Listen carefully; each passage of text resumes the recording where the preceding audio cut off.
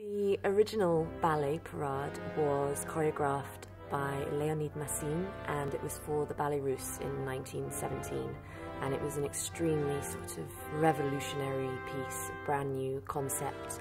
The costumes were by Picasso, the music was by Erik Satie, the screenplay was by Jean Cocteau, so it was this sort of super team of artists coming together for this creation. The premise of the ballet is these circus performers and street performers trying to lure people into the theatre to see their performance.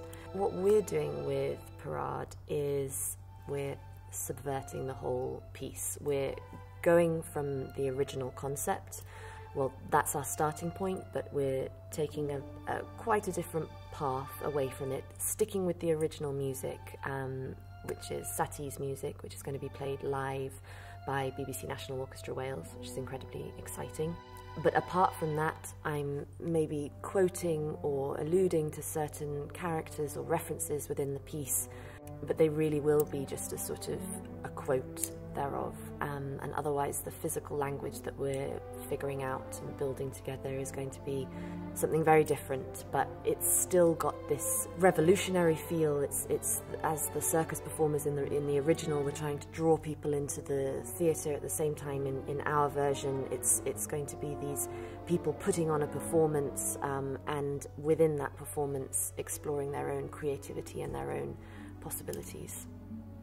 Everything that we're doing is, let's say, a nod to the past creation of P.A.R.A.D.E, but we're doing it in a more contemporary way. I think physically we're probably stepping away from the original creation of P.A.R.A.D.E and we're doing something totally different. I think it's going to be really exciting for the audience because they, I imagine, are going to see us creating these costumes on stage in front of them. So it's going to be quite a live experience, and hopefully lots of paper flying around and different images that we're creating all through all these natural tools that we've got here, which I think is going to be quite fun and something quite different. I would say what makes us similar to the old P.A.R.A.D.E is that we are keeping the idea of some characters as well as the music. The music will be the same score that was used back in 1917, which we were actually very lucky to go and listen to the BBC Orchestra yesterday, and it's incredible to be there in the room with them, and there's a full orchestra and the music is stunning. They have odd, incredible percussion. I mean, at one moment there's a mop sound, another moment a typewriter and gunshots, and it's so inspiring to be there and to feel the music. And it's so layered as well. Yeah.